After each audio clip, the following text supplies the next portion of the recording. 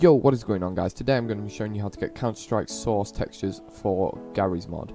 Now, the first thing you want to go and do is go to this link in the description, press download,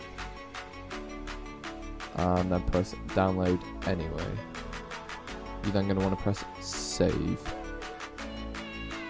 While that's downloading, you're going to want to go to Steam, right click on GARRYS mod, go to properties, go to local files, then press browse local files. Once you're in here, you're going to want to go to GARRYS mod, then add-ons, and then wait for the download.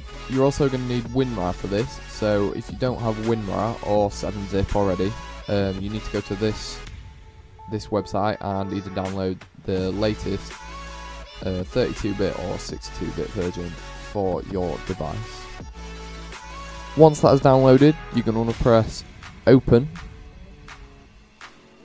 and then you're going to want to load back up your add-ons folder, and then just drag the Counter-Strike game content into your add-ons folder. Once that is done, you should have all these in the folder. If you just go through, all that should be there, and you should have your textures.